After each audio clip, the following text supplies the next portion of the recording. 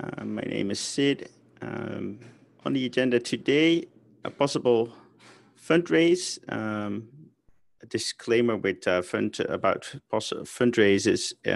It's not an exact science, and this is all speculation. We have a board meeting next week, and we still need even like board commitment for this. So this is a draft, like many things in GitLab.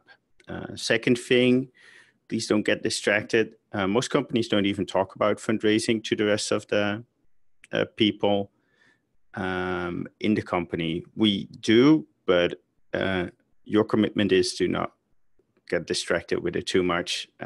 We do have a Slack channel for it. Feel free to post things there. And these things might not happen at all. The proposal we're putting forward to the board is to raise 100 million and $1 billion valuation at the end of the first quarter and start the fundraising process February 25th. So kind of we have the first quarter numbers come in and raise on that. We should be at 50 million ARR at that point. There is significant interest from multiple VCs to do something similar to that number sooner. So that's very, very exciting. Like every day of the week now, I'm talking to a VC. It's also because if you want to raise next year, it's good to give them kind of an early picture of the company so they can see a line. Nobody wants to invest in a dot. Even though we have a great track record, they want to see it for themselves that we actually do what we promise. What you could do to make the fundraise more successful, depending on your role, keep shipping, keep selling, keep putting out those marketing campaigns, keep answering questions, make sure our finances are in order. Just run a great company. They will get it, and they will pay for that. The Meltano project, maybe I should have included a link, although I don't know what the Google score is by now. But I think the extractors are on a roll. Like we're getting more and more systems of GitLab, getting the data out of it. Jacob Schatz started Melt as an alternative to Looker. Looker right now is the only proprietary thing in our stack. We're not sure if it should be a part of GitLab or a really separate thing. We're just looking at the options there. And there's a risk that we don't attract, there's a cliffhanger, contributors. This is a project that started internally. So there's a big risk that if we don't open up the project enough, no one will contribute to it. And that's what's the case right now. We have 0 contributions. It's extremely worrying. So it's very important for the team to not like talk amongst themselves, but to record everything, push things out, put it into documents. And that's not intuitive for the team. So that is a constant source of worry for me to make sure that we are an open source project and not just some hobby project in a company. Thanks. First remark and question, the background. Yeah, awesome background. In Zoom, if you have a green screen, you can just put any image up there. I'm going to show off a bit because yesterday, McBride said, hey, can't you just be on the moon if you're doing stuff like that? And 2 minutes later, I was like, yeah. And I think someone else said, suddenly Sid is coming out of the bushes. Not quite bushes, but this is a default background. So got a super cheesy one, which doesn't look realistic at all. But this is by far the favorite. And this is just something, if you Google for GitLab background image, it's on the internet. Clement asked, should we try to get Meltano presented in conferences? Yeah, so present at conferences for sure. I think Jacob Schatz gave the right example there. He, at the local Vue meetup, he presented his Melt project to great enthusiasm. My moon is fluttering on the side. Yeah, I think, look, if you look at this, it's all fake. So I think there's something that needs to happen here, but I'll do that later. So fix it a bit by just doing that.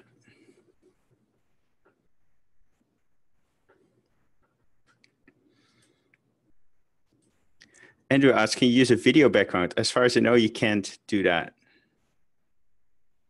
And Taylor says that he'll be talking at the Nashville's Analytics Summit. We'll be talking a lot about Meltano, so that's awesome to hear. Now, mind you, Taylor's in the data team, not the Meltano team. So Meltano team, if you're watching, be inspired.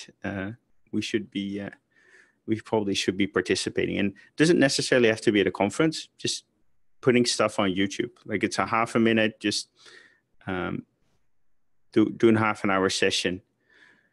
I think one of the founders of Haptio, I think his name is Jim. There's a Beers with Jim every Friday where he opens up a beer and answers questions about Kubernetes from the community. He's one of the creators. Something like that would be, I think, awesome.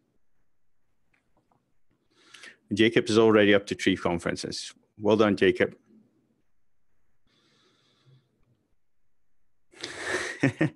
Could you do slides as a background? I think you can screenshot them and then switch them.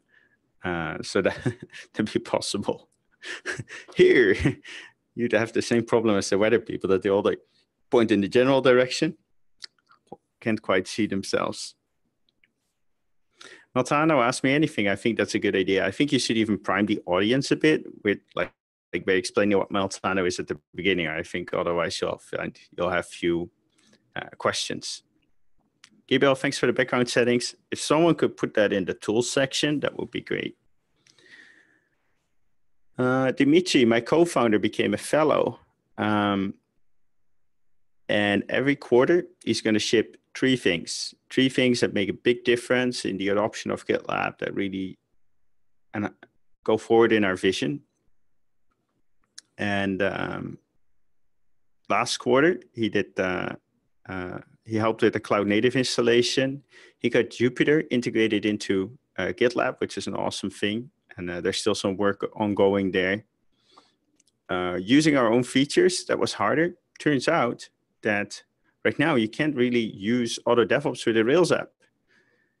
It doesn't know how to talk to a database. It doesn't do HTTPS.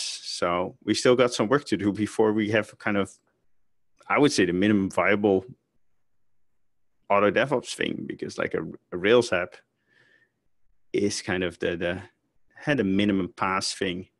Heroku is based on that. We're most of the developers here are Rails developers. So got some work to do. For this quarter, Dimitri is focused on the Android import, and that shipped. Thanks, Dow, for reviewing that. It's going to be in 11.2, which is amazing because of subgroups. We have the unique ability to import Android repos, and very excited that that's part of it. And the next thing is Maven support, which would be a big thing.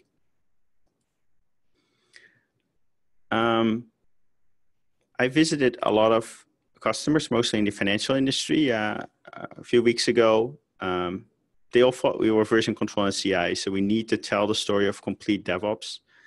And the all requested features we already had. So we need to point out that how our features map to their situation. I started something here. Welcome any contributions to that. I'm excited that the forecast for Q3 is looking good. The commit is higher than planned, which is, I'm not sure it ever happened before. It's a good sign. And the best case, we go over 10 million in a quarter, which would be pretty insane. Mind you, last year, the whole year, we did 10 million incremental ACV. So now we have a shot at doing that in a quarter. CMO search is at 60 days. We had some promising candidates, but nothing, we didn't get to offer with anybody. They didn't quite meet the bar. We're having a lot of success with people that are not based in Silicon Valley, because for them, it's very slim pickings if you want to join an exciting startup. So GitLab is really, really interesting to them.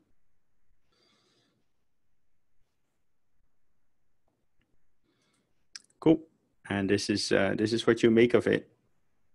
So please ask questions. Also feel free to speak up, even though there's still questions in chat and everything, just hit that mic button.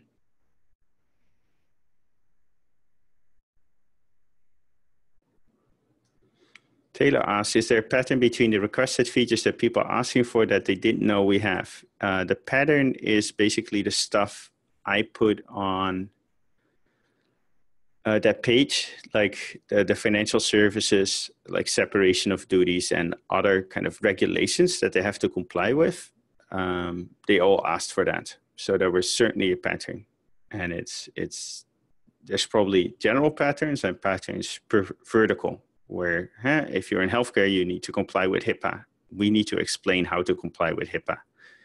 And what we have right now is, I think, one paragraph about that. And it's basically saying HIPAA doesn't apply. I think we can do better than that. And if we do better than that, people will understand, hey, there's other people in my industry using GitLab. That's why they have this text about them. So it's a great way to show that it's an appropriate solution to their problems. Jason says, see us as a GitOps company instead of a Git company. It's good for us, for the understanding in the market. Yeah, like they should see us as a DevOps company. We do complete DevOps.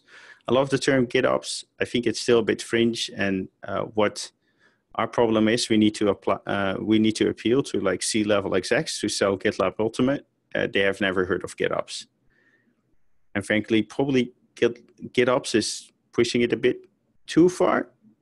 For example, deploying to a production environment. If you do that with like a branch merge, I'm not sure that's what people do. It's not what we do. It might be taking it slightly too far. So there's some logic in GitLab that's not in Git. I think that's fine. I think for them to understand we really do ops is to get away from the term Git. So DevOps is a great term that really talks about our scope. Clement asks, how will the possible fundraise impact our IPO target date? So we're still on track for November 18, 2020. Any fundraise shouldn't impact that. Now, if we raise a bit sooner, we can expand our R&D and marketing efforts sooner. So the earlier you raise, the better it is. On the other hand, the earlier you raise, the lower the valuation you're going to get. And for example, getting to like a unicorn valuation, $1 billion of post-money valuation, would really help with customers and public clouds understanding that we're here for the long term and that we're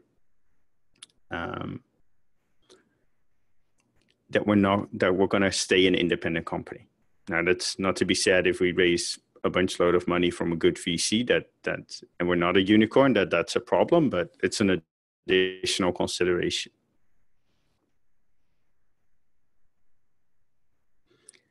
Yep, Matt, lots of trade shows coming up each month. I think in the beginning of our roadshow, we asked people, hey, do you know what GitLab is, or do you kind of need a primer? Like, do we need to update you? Almost everyone said, no, we know what GitLab is. And then halfway through the conversation, we found out with everyone that they've just thought of us as version control and CI. So we stopped asking and we just told that story. And I think it's really important to kind of have those slides from the pitch deck up that show our competitors and that show the scope of our product. I think those slides really resonated. I'll put them up on the screen right now. And the pitch deck, I hope you're using it. It's public. You can send it to customers. And those are very powerful things. And we're going to try to put it on the homepage as well. So this is one of the two slides showing, hey, you're using all these things now. This is what GitLab is an alternative for. And the next one is, it's an alternative for that because these are the features GitLab will have by the end of 2018. And then the pitch is, look, you have between 20 and 60 people doing DevOps tooling integration right now in your company. That's undifferentiated heavy lifting. What you should be doing instead is join 100,000 organizations that are collaboratively working on that. More than 2,000 people contributed code. You'll get a better result than you can achieve on your own. And the people in your company will be able to focus on what's unique to your company and contribute that to GitLab. And by making it a single application, you can get to a 3 times faster DevOps lifecycle. You can get faster time to value, more motivated people. That's what we're selling.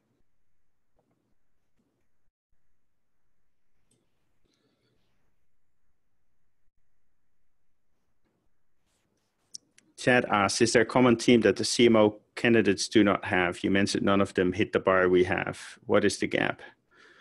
So a couple of things. We focus a lot on demand generation, people knowing that, modern account-based marketing practices.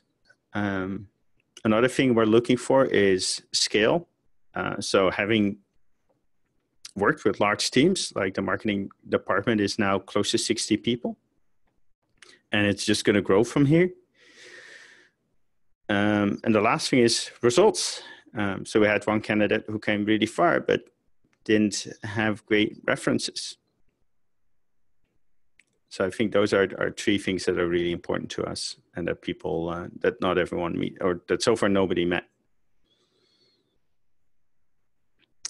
Dawa, if we can't get 100 million at $1 billion in Q1 2019, would you rather wait longer or take the lower offer? Answer is, I'm not sure. It depends on like the macro, like the macroeconomics, like is the market is very frothy now. Like people are paying amazing valuations for startups.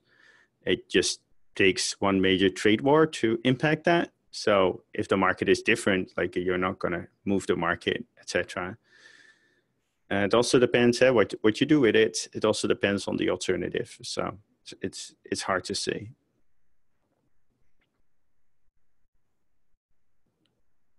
So William asks, if GitLab is holding us back, do we need to look at a rebrand? Rebrands are extremely painful, especially since people have GitLab installed in their computers, people have it in URLs, etc. So instead, look, Airbnb, people understand that you can get something else than airbeds to sleep on from Airbnb. So it's just about educating the market. In the end, the name shouldn't matter. Would I choose the same name today? Probably not. Does it matter? No, it's just about us going out and creating awareness. Michael Lassio is also enthusiastic about those slides. Great, Michael. Those are great slides, and we're trying to get them up on our homepage. And I'm even pushing the product marketing team a bit to get our competitors' brand logos on there. So we'll see how that goes. Jacob asked the great question, 100 million at $1 billion. It means that we raise $100 million. So that means you give out new shares to the new investor and they pay $100 million for it. And afterwards you have $100 million more in your bank account. At $1 billion means that the pre-money valuation is $1 billion. So after investing 100 million, they have, I think, slightly less than 10% of the company. If we're going into there, anyway, a unicorn means that your post-money valuation is $1 billion. So that would be like, even if you raise 100 at 900, you would get there because you can, the difference between the pre and post-money valuation is the money you raise. So 900 is pre-money valuation, you get 100 million in, you end up with a company that's theoretically worth $1 billion, and the new investor has 10% of that.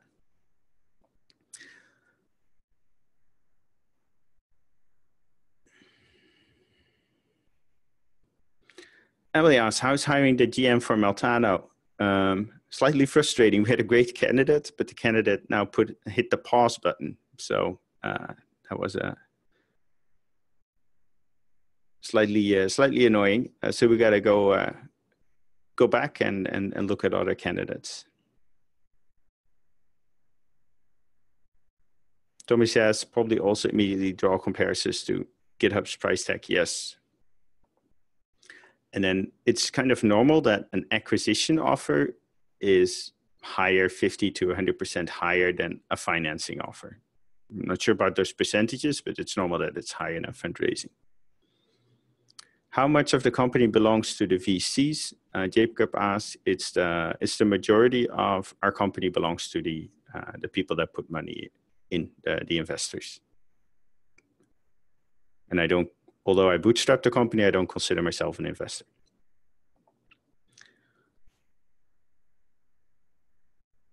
Sean asks, did you get a feel for the financial services would actually investigate GitLab after hearing what we do? As you mentioned, they've invested a lot in their current tool chain. Some have.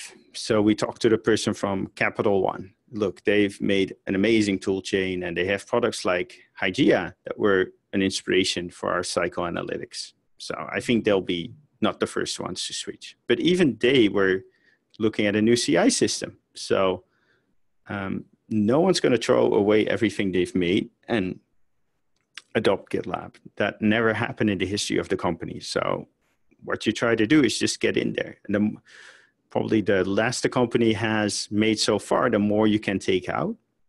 But that doesn't mean there's not an entryway into every single company. Thanks, Bill. Yeah, there was a column in Forbes published. Mark asks, given our direction with Meltano, are there large data science shows that we will have a presence at going forward? Basically, the Meltano project doesn't have the budget for that. And that's okay. It has to, like Dimitri attracted 300 contributors in the first year of GitLab without much marketing or any marketing. So maybe the people at Meltano will give talks, but it's not like we're going to rent a booth or something like that. There's just, the product has to make money before we can afford that. And it's a long way away from making money. The first thing for Meltano is to get contributors. The second thing is to get users. And the third thing is to get customers. So it will have to go to all those stages. So for now, it's about telling people it exists and asking them to contribute. Hey, Paul gave some specifics. 50% of GitLab is owned by VCs. Thanks, Paul. Paul, does that include or exclude our seed investors? It includes our seed investors. Thanks. Hey, Sid, I have a question. On the slides that you shared from Excel or Accel, I don't know how to pronounce their name. Excel, like accelerate. Oh, okay.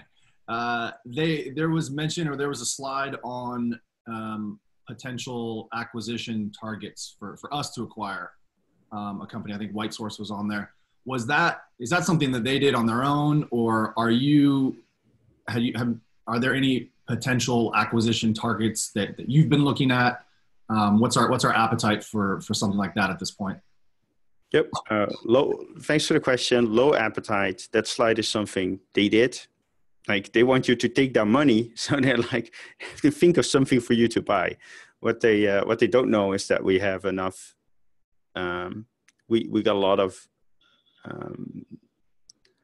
product ideas and things. We just need people to kind of realize them. So I don't think we'll spend a lot of money on acquisitions. Although, yeah, never say never.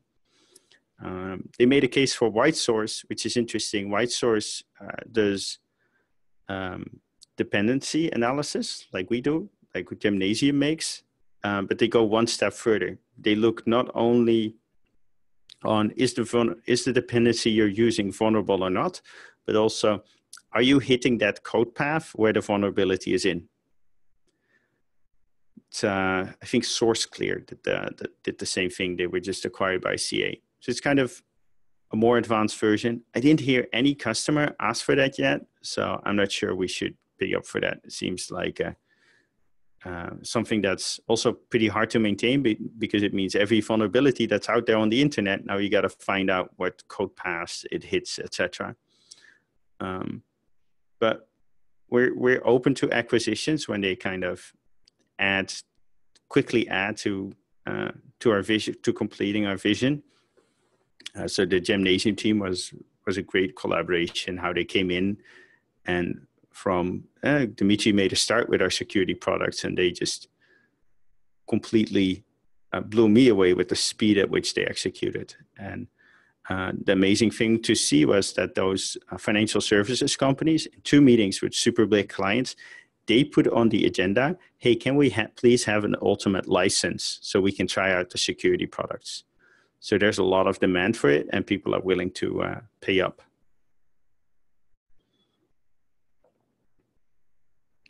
Now, Paul says that VC like investors have 55% of the company. Like I said, it's the majority of the company. No, I was answering Jacob's question about if we did $100 million valuation or $100 million raise, how much would they then own? It would then 55%. Amazing. Wow, you were on point with that 50%. Yeah, Dawa was kind of skeptical, like 50%, 50.0, like how much exactly? Good questions, Dawa. What do you think, Paul? Is it 50.0000%? That's getting a little bit too precise for me, but you can attend the next Finance FGU and find that out specifically. I like that. Cliffhangers and cross promotion. Okay, going to wrap up the questions that are still there. So Jacob asks, if they invest, then VCs own more of the company. So if we get 5 million from a VC and 100 million from a VC, won't the 100 million VC own a much larger percentage? You're on the money, Jacob. You could work on in VC now. It's the more you invest, the more you own. So how much you get depends on how much money you put in and the valuation of the company. That's determines your share percentage. Paul asks, customers with existing tool chains, best ways to introduce GitLab adoption right now, it's source control, CI, issue tracking. Probably source control and CI even more because the big ones all have Jira and they like the extensive feature set. But hopefully as our other offerings mature, we get some traction there, container registry, etc. Dow asks 50% of the voting rights. Yeah, right now all the voting rights are kind of 1x, except for a thing we put in for the future, maybe have a bit more, have 10x voting rights for the founders, but we're not sure how that will work and whether they'll accept that. Schatz Brothers Venture Capital. Yep. Cool. Thanks, everyone. Want you to be on time for that team call. Thanks for the questions. Really enjoyed it.